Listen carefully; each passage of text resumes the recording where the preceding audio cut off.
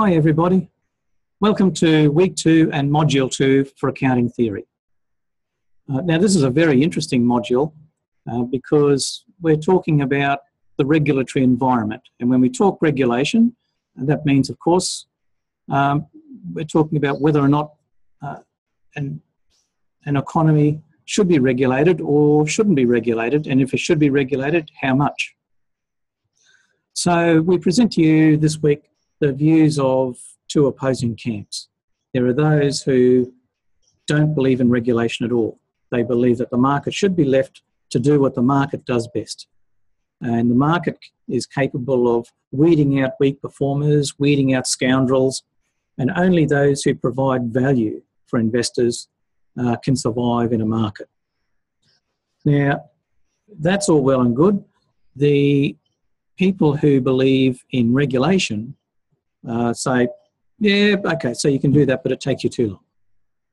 And by the time the market weeds out the scoundrels, they can do an enormous amount of damage and leave a lot of innocent people broke. So if it's all fine with you, we'll just pass some regulation to make sure that that doesn't happen. Now, regulation, of course, puts a brake on a lot of innovation. Regulation needs laws, that needs watchdogs, it needs bureaucrats, it needs a lot of money to enforce. So is there a right answer or a wrong answer? No, of course not. If anything, the right answer when you find it is usually somewhere in the centre. But then, of course, it becomes a question of if it's not full regulation and partial regulation, what's the good mix? What's a good balance? And I can't provide you with a general answer to that. You have to find out on a case-by-case basis. And an informed opinion means that you've read a lot of the thought and a lot of the theory behind what's going on. Out there in the wild world, of course, in politics, you'll find that those who believe in regulation and those who don't tend to fall into the left-right spectrum of politics. So those who believe that the market should be left alone to a large extent with minimal regulation tend to be on the right of politics. So in Australia you have the Australian Liberal Party, and in America you have the US Republicans, for example. On the other hand, you have people who think that you just can't have too much regulation. They want to regulate everything. And you'll find these on the left of politics. So in Australia, the Australian Labor Party, and in the United States you have the Democrats. And when these parties are in power, you find an explosion in regulatory law, watchdogs, large budgets and bureaucracies for these people. Now, I'm not saying that to say one side is right, one side is wrong. Again, there has to be some balance. So what I am saying to you is that being aware of the conversations that are going on and the theories behind these conversations will serve you very well indeed.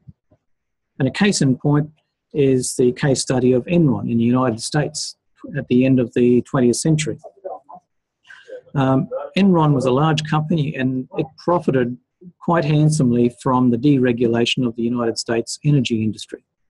Now this was a pretty dead industry. It was heavily regulated and there was no innovation, and it was just a straight supply market, a utilities market. So when it was deregulated, players like Enron entered, and true to form, when deregulation comes in other words, regulations are lifted, innovation really comes to the fore, and Enron was a company that brought a lot of innovation and a lot of energy to the energy market. However, they also brought the dark side of corporate life. They brought rampant greed. And so it wasn't too long before, despite all the good things they did, they were actually playing the market for their own self-interest. And the state of California, for example, was nearly sent totally bankrupt by the actions of Enron. And they blackmailed the state by controlling the power supply.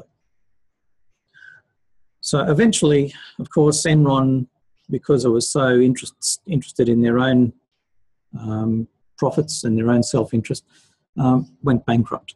And this was an enormous scandal in the United States.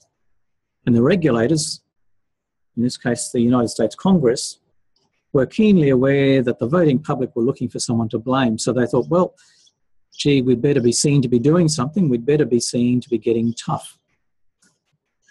So they passed the Sarbanes-Oxley Act, which many have criticised as being an overreaction, but it's there, and elements have come through to other economies such as Australia. So here we'll find parts of it in our Corporations Act.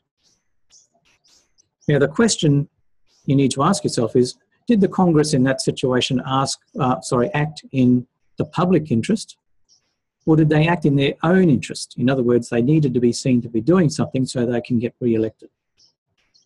Again, there's no easy answer.